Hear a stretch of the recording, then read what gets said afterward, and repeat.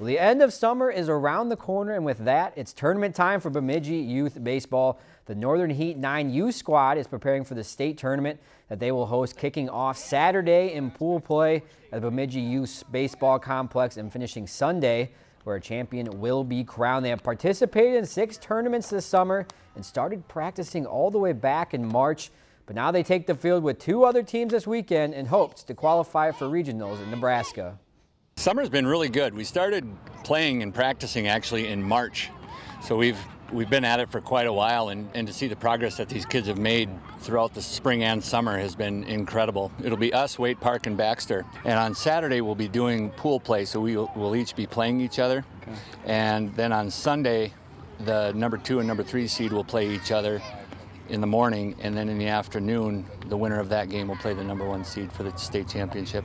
If you've enjoyed this segment of Lakeland News, please consider making a tax-deductible contribution to Lakeland Public Television.